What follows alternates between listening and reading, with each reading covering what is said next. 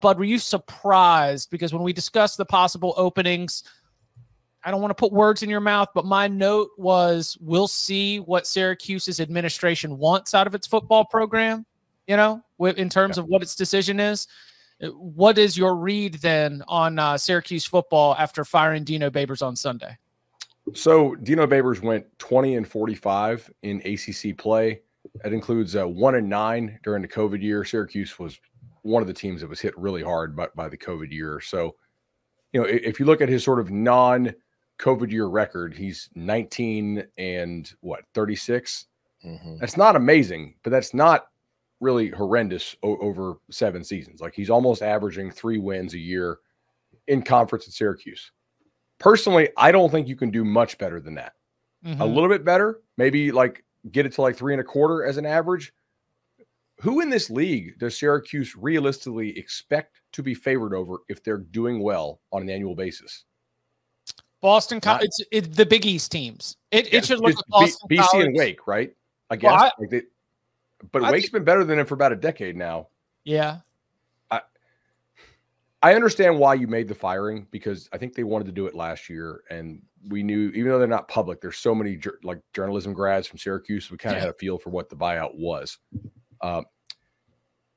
And this is sort of the shell game you have to play as an AD. Even if Syracuse's AD doesn't think they can do better than Dino, and they might not be able to, right? He still has to fire him, because you have to keep your donors believing that if they just give a little more, if they keep giving, you can get the right coach, you can buy the right player and get over that hump. Even if the AD doesn't believe it, you still got to make the firing, because that's what keeps the dollars coming in. You can't go to them and be like, hey guys, honestly, being in contention for bowl games most of the time, making them sometime, is about all we can do at Syracuse. We took the check to move to the ACC. Now we're taking the losses. The sports landscape has drastically changed in about the last 10 years. This is kind of what we are. That's not going to get donations, right? That doesn't get the checkbook out. So we don't do pretend on this show real well. I think Syracuse probably can do better than what Dino Babers did. Can they do drastically better? I don't really think so, because I think it's more about the program than it is the coach. And you got to keep season ticket sales, and you got to keep donations coming in, which means you got to sell them the hopium that maybe if they just get the right guy, they can be a lot better.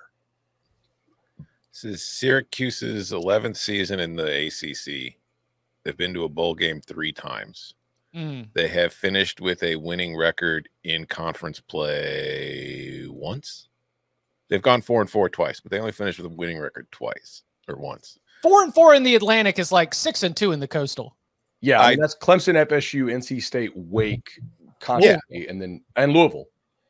But again, it's, you know, I don't know. I'm with you, but I don't know what you're realistically expecting from your coaches in this job now that you have moved to the ACC. Like, you were a better program back in the old Big East days, but a lot has changed since then. And even for as bad as Babers' overall record is, he is still currently 4th all time for most wins as a Syracuse football coach in program history. It's not like there is some, I mean, I know Jim Brown played there. I know they have all this history, but it's not like it's some long, ultra successful football program. Like, getting to bowl games should be the goal. Now, that said, Dino Babers didn't get to enough bowl games. And I do feel like there's a chance that 10-win season was probably worse for him than, you know, maybe just going 8-4 that season would have been. I think it set expectations a little too high for what could be accomplished there, but it's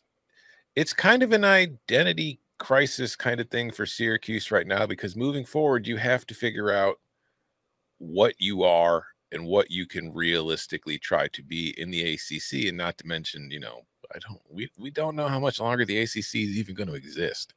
So I don't know. It'll be an interesting search. It'll be a attractive job because it is still a Power 5 job. But if you were to rank like the Power 5 gigs from best to worst, it's a pretty good argument that Syracuse would be bottom 5, right? Ooh. Well, No. Washington State and Oregon State are gone, right? So, yeah, they're gone. Yeah, I mean, that's not Power 5 anymore. I'm not going to say Vanderbilt, Duke, those are harder jobs to win. Yeah, but you're going to make more money at Vanderbilt, and you can't win at either place, realistically, given your opponents. I What about disagree. Duke? Duke has won a lot of games through multiple coaches at this point. What about That's more of what an about indictment Texas on. Tech? But I think that's more of an indictment on why I'm okay with this move, because I think the expectation should be like every once in a while you've got to have an 8-win season, and to only have one win with more, or one season with more than 7 and being that 10-win season, I think it is like, I'm usually on the side of coaches. Like, hey, give them time. We fire coaches way too soon. 8 years is a long time in this business, and it just felt a little bit stale. And I think Bud hit on a great point. You want energy, excitement to sell to your base.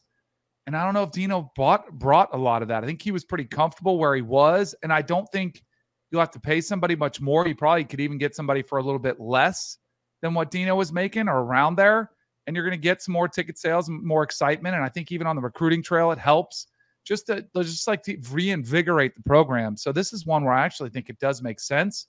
But I think the expectation for Syracuse should be bowl eligibility most years, and occasionally get 8 or 9, and you have some, a big upset here or there. And if you're 6, if you're below 500, it better not be more than 2 years in a row.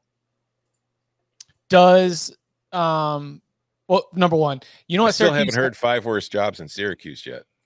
Okay, in the Power That's 5, a good point. by the way. All right, let's do it. What jobs that we in the Power 5? Northwestern, I think, is the worst job, right? Yeah. Harder academics. Probably. I see a lot of the names on that list that have had a lot more success than Syracuse recently. So if they're worse jobs, they keep winning somehow. See, I think I think both Cal and Stanford are worse. Yes. Okay. I think it should be like Especially Iowa Cal. State. Like, you should be able to have that much success. I think it's a very similar job to Iowa State. I think one thing we're not considering here is the location of Syracuse. It is not exactly in a football hotbed filled with great local talent that you can get to come to the school.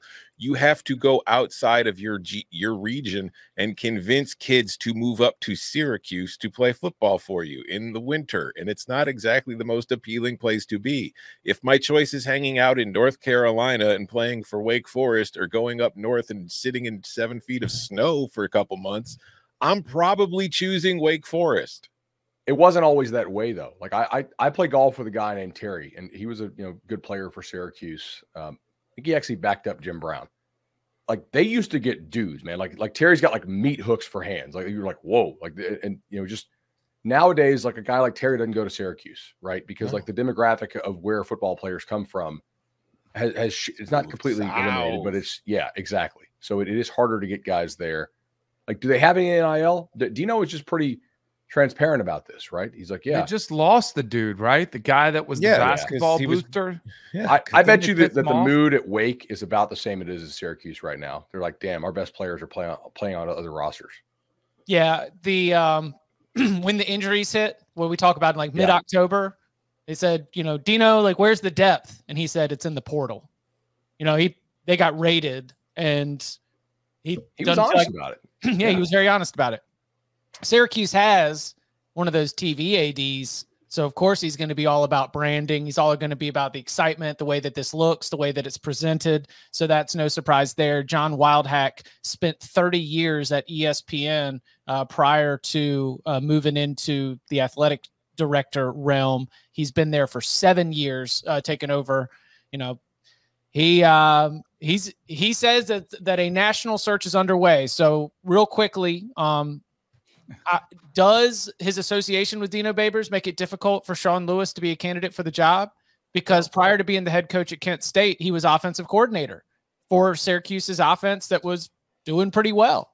So do you think that Sean Lewis, you can hire Sean Lewis and be able to sell that to the people you're trying to sell it to raise the funds for NIL and otherwise? I think that's a good point, right? Like, I think Sean Lewis is a dang good coach, but Dino Babers also came from the MAC, which is where Sean had his last success before. Well, Sean came with him. Sean was with Dino at Bowling Green. And so when Dino gets hired, he brings Sean Lewis with him. The offense is exactly what, as advertised. Sean Lewis gets the job at Kent State. So, like, you're making a hire that is a really good coach, but you're not separating yourself from the previous regime at all. Look, I would certainly give Sean a call. but it also is going to depend on what other options you have, right? Like I think Sean knows what he's doing. His last 4 seasons in the MAC was 18-10 at Kent State. Kent State it's arguably the worst job in the entire country. Like, I mean, what job do we think is actually worse than Kent State? Akron. And even then, like it's like you're saying it with a question mark, right? Yeah. So, yeah. I don't know who the hire is, but I think that what you should be looking for, whether it's Sean Lewis or anybody else, is a coach and a system instead of a coach who's going to come in and try to, convince you we're going to bring in the best players, because it's pretty clear you're not going to bring in the best players. Yeah.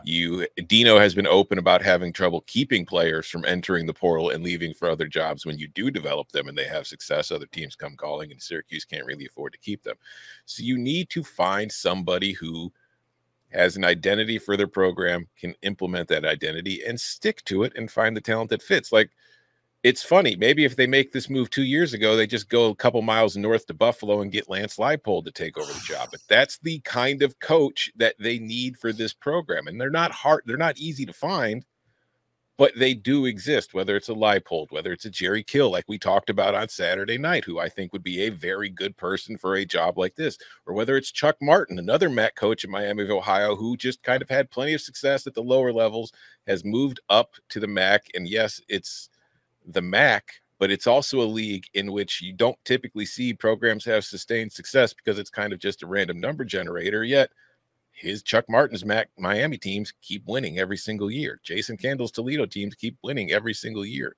So go ahead. That's one I'm skeptical on, because Toledo is basically like Alabama of the MAC in terms of resources. Like, Candle botches games with a major talent advantage. Mm-hmm. He's kind of like I would rather have Chuck Martin than Candle.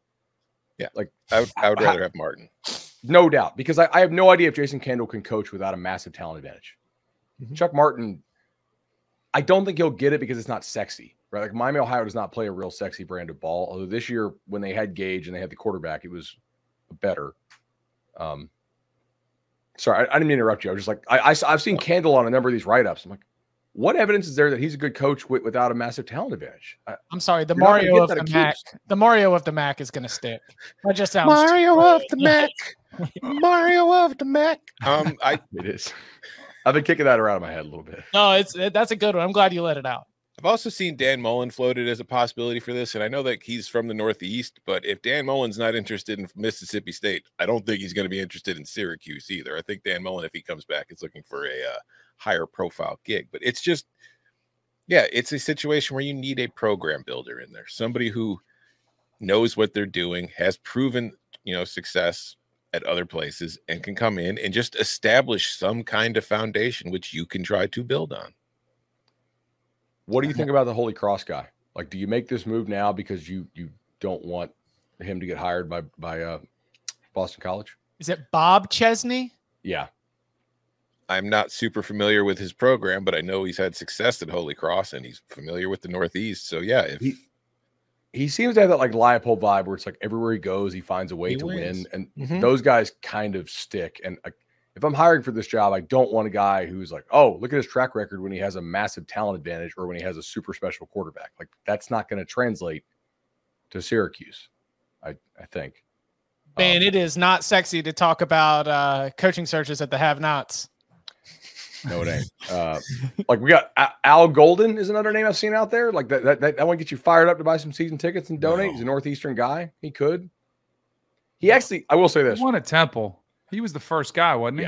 Yeah. He won at Temple. Miami behind the scenes was a disaster when Al Golden was there. Like, Al Golden, I don't think did an amazing job, but he also, I'm not really sure how many coaches would have done a great job with what was going on at Miami when he was there. They also like okey-doked him with the sanctions, remember? Yeah. Mm-hmm. Like, he took the job like a week later, like, surprise, sanctions. Nevin Shapiro just bursts out of the wall. Yeah. Like, will he coach in a shirt and tie? Kind of his brand. We used to have a bit on Tomahawk when I ran Tomahawk Nation of, it was like we would, after every loss, it would be like Al Golden handing you the keys for your Enterprise rental car. And we had a Photoshop behind the counter, but then it was like Al Golden handing you another L.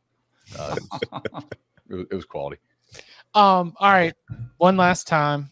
I mean, we got to play it, right? Yeah. It's all right. Close your eyes with me. Visualize this. You're in the Carrier Dome. The house is filled. The feeling is electric. The noise is deafening. You have a defense that is relentless. You have a special teams that has been well coached. You have an offense that will not huddle. And you have a game that's faster than you've ever seen on turf. Open your eyes. That's going to be a reality. That's going to be Syracuse football.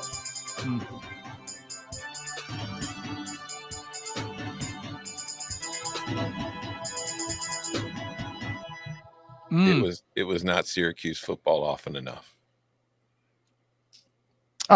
Jordan in the Cover 3 tailgate was asking, was that a pregame speech from the video board? That was actually from his introductory press conference. It was an electric introductory press conference. We'll see who Syracuse. Hey, you know what? Bar set high. Next Syracuse head football coach. That's what you got to do at your introductory press conference.